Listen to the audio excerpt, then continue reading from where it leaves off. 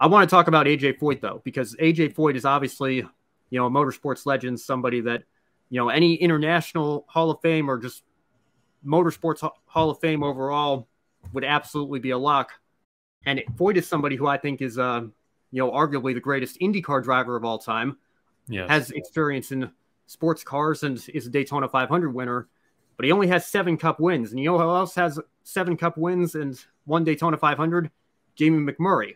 Is Jamie McMurray a Hall of Famer? That's something that I think not a lot of people would put on his resume in terms of what his career looked like. Obviously, Foyt has recognition based on his name, but it is the NASCAR Hall of Fame. It's not the Motorsports Hall of Fame. So we look strictly at what Foyt did in NASCAR. In your opinion, is he a NASCAR Hall of Famer?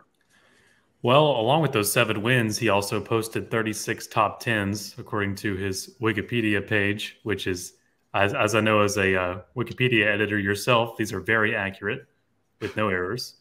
9 poles as well. Accurate, but... Right. Yeah, I try to keep other guys from messing it up. But yeah, his last race was 1994 at the Brickyard. And so, he's been out of the Cup Series long enough for this sort of thing to, instead of, Matt Kenseth or Carl Edwards, of how short that they've been gone away. But yeah, AJ Foyt, putting him into the NASCAR Hall of Fame, it kind of reminds me of other Hall of Fames across other parts of culture. You look at the Rock and Roll Hall of Fame and some of the people they decide to put into there, you kind of wonder why even make that consideration. People like Dolly Parton, they try to nominate Dolly Parton into the Rock and Roll Hall of Fame.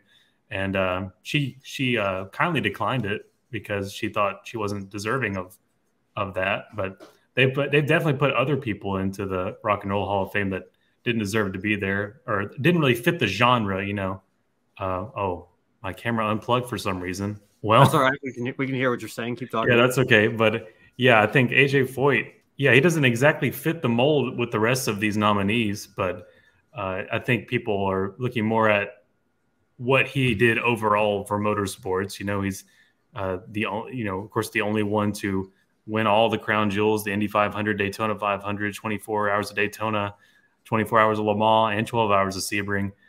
On the international scale, he's a megastar. He's the GOAT. But maybe for the NASCAR Hall of Fame, that may be his claim to fame for being in there, is just his overall contribution to motorsports. It would look weird 100 years from now if we didn't have AJ Foyt in the NASCAR Hall.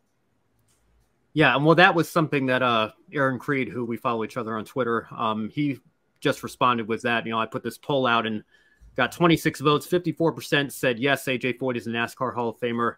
46% said no. And I think that that's the biggest argument, both for and against Foyt, is that, he obviously has the name recognition for what he did for motorsports, generally speaking.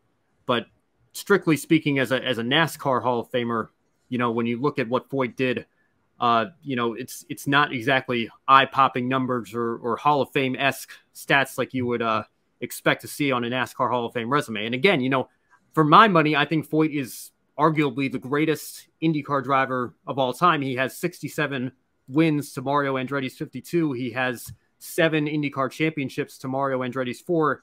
And it's the really big one that everybody knows is he has 4 Indy 500s to Mario Andretti's lone Indy 500. So on those numbers alone, a lot of times that's the debate in IndyCar. Is it Foyt or Andretti? I think Foyt wins all the statistical categories over there. Mm-hmm. But we're talking specifically NASCAR here. And, if it were a motorsports Hall of Fame, you'd obviously take all of that into consideration. But you only take what's sanctioned by NASCAR into consideration here.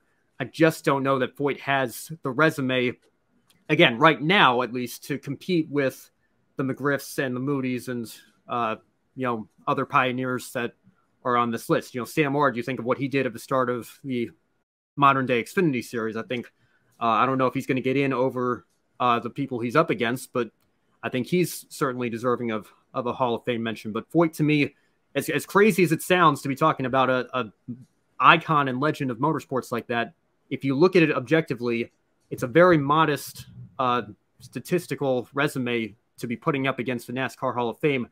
And I would just caution people maybe to not let Foyt's status in motorsports overall get in the way of considering whether or not he goes into the Hall of Fame.